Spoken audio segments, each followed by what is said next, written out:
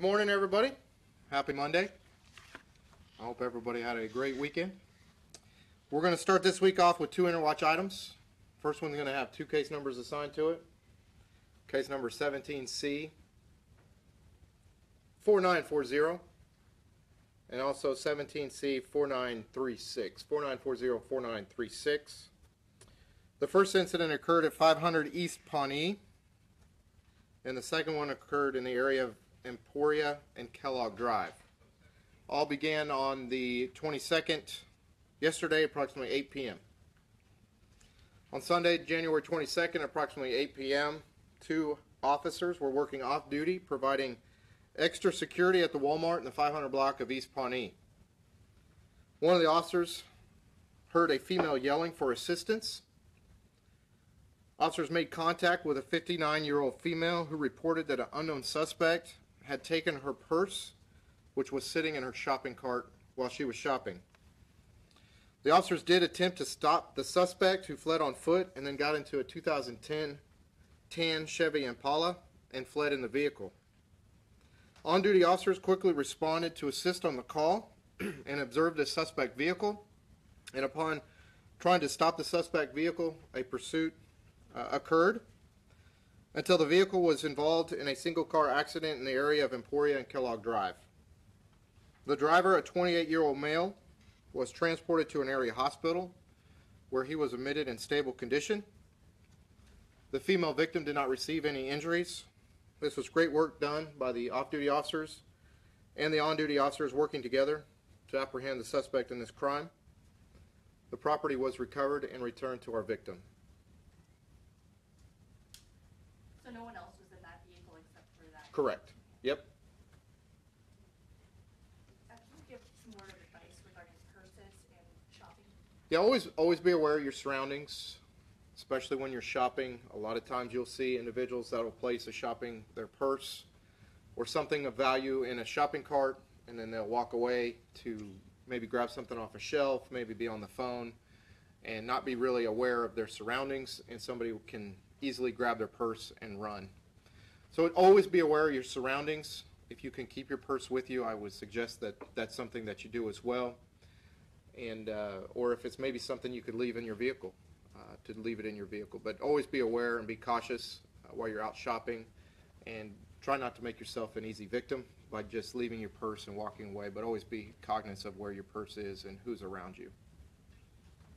So it did take place inside the store? Yeah, initially the incident occurred inside the store, and then there was a chase that took place, a pursuit that took place when officers were trying to apprehend the suspect involved. All right, second item I want to talk about is just some enforcement that we've done at Kellogg and Webb Road. Officers continue to monitor the area of Kellogg and Webb Road due to the large amount of construction that's occurring in that area. There's a lot of there's no left turn signs, things of that nature. And there's been continual complaints received of different traffic violations occurring. So on Friday, January 20th, officers monitored this area from approximately 10 p.m. to 12:30 a.m. And during this time, officers were able to write 37 citations and make one arrest for driving under the influence. This was an example of great proactive work by the Wichita Police Department Patrol East officers. The Wichita Police Department is dedicated and working proactively and in partnership with our community to make this city a great place to live, to work, and to play. What type of citations? It was a LiDAR lane, so I believe they're going to be speeding citations. I don't have the breakout of all the citations that were written, but some of them are going to be with a LiDAR lane. They're going to be speeding citations in that area. And then obviously they had the one arrest for driving under the influence of alcohol.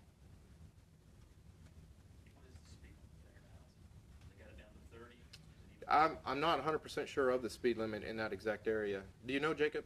You got 40 all the way. 40? 40? They kept both lanes open. Okay, so probably 40. People are still blowing through there. Right. There's turnaround areas. We want to talk about that too. There are turnaround areas if you need to try to turn and you're not able to turn at that intersection. There are turnaround areas located close to the intersection, so please utilize those as you're traveling through that intersection. If you have to turn left, there's no left turn signs. It's clearly marked. The reason we do that is when there's heavy traffic trying to turn left, it's going to cause a lot of traffic congestion. So to help with traffic flow, our traffic engineering sets the signs up with no left turn.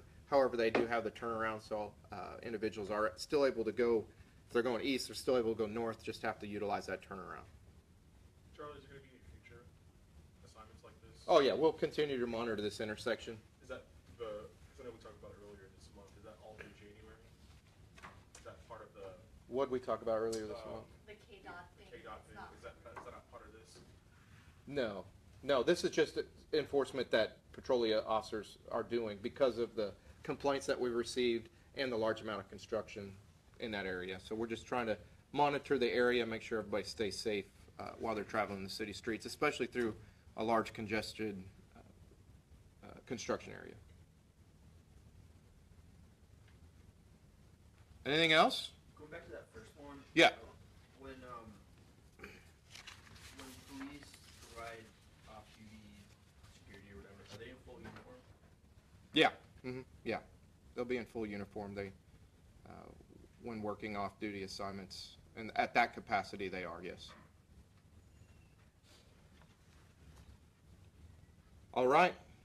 It's a start to a full week, so have a good day, and if you need us, don't hesitate to call us. What's the number to call you on, Charlie? 911.